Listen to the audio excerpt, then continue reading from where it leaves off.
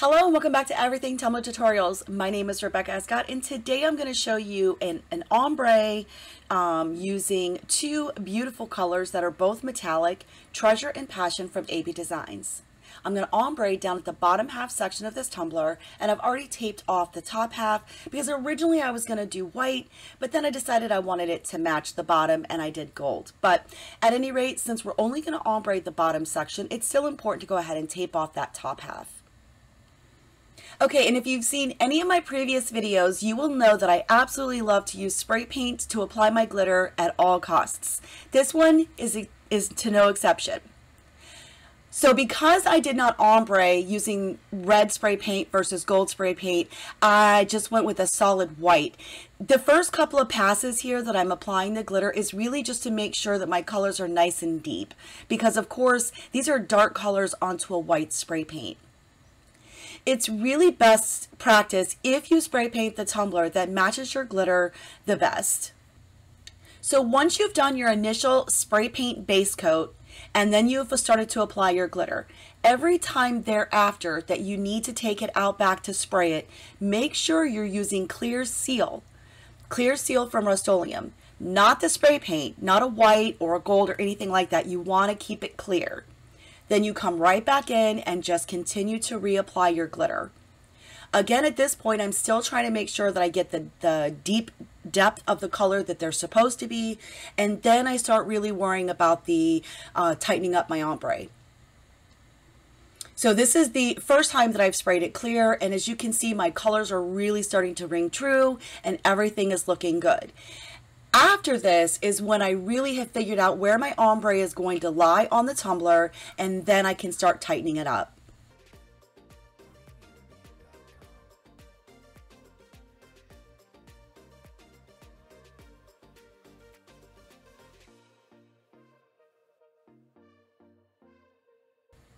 So it took a couple of times, I want to say 2 or 3 times easy, just to make sure that I had everything nice and with deep colors and my ombre was on point.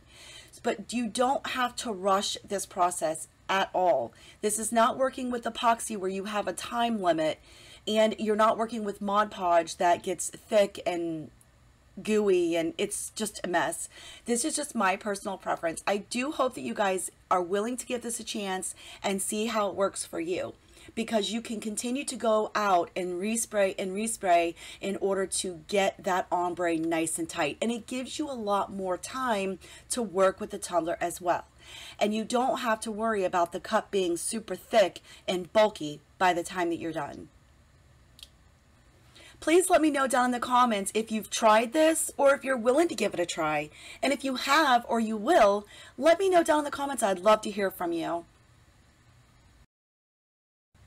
I also want to mention that from my experience working with spray paint and glitters, this works best when you're using fine glitters, not chunky.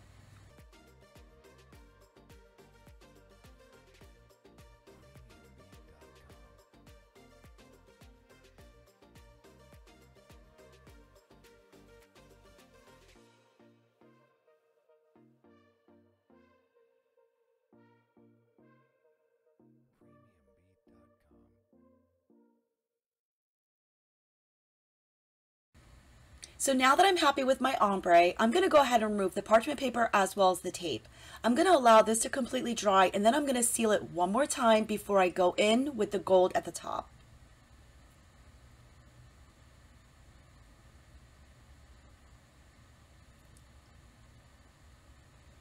So now that our bottom half ombre is now dry, we can now move on to the top. So since my tumbler is already white, I'm just going to go ahead and use Mod Podge. I am going to go in here pretty thick so that I only have to do one glitter application.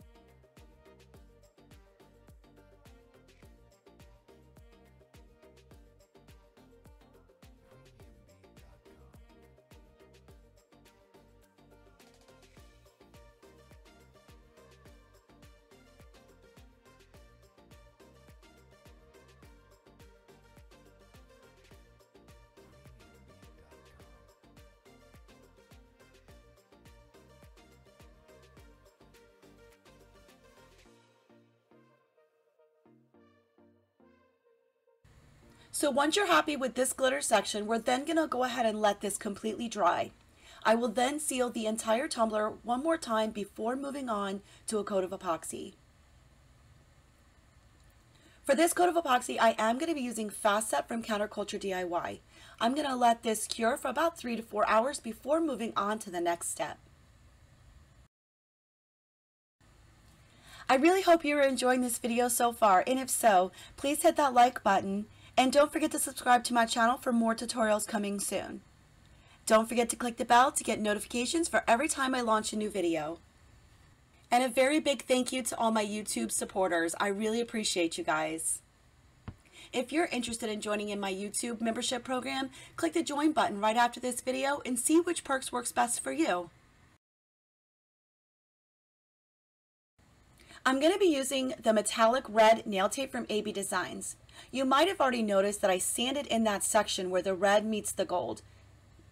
But that was the only section that I needed to sand where those two meet.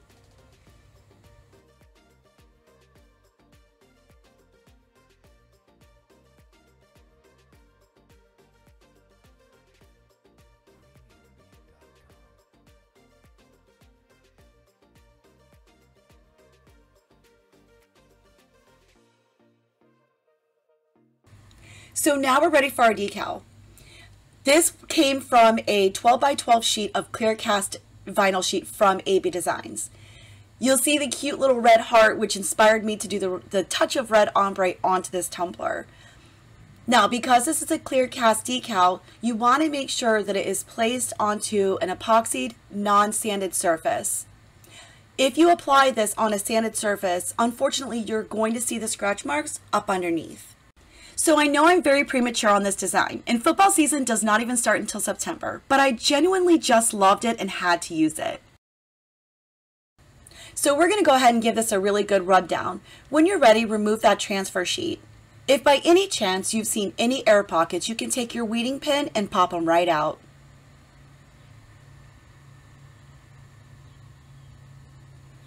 I absolutely love the way this tumbler looks. I went ahead and added a matching heart football at the bottom, as well as them on the back side you're going to see here in a second. This coat of epoxy is Fast Set from Counterculture DIY. This tumbler only needed one more final coat and she was complete. I want to thank you so much for watching, and be sure to find me on TikTok under Rebecca Escott, Facebook at Everything Tumbler Tutorials for continued learning. Remember, all the links from this tutorial will be down in the description for you below. As with always, make sure you use your heat torch to pop any bubbles you may or may not be able to see.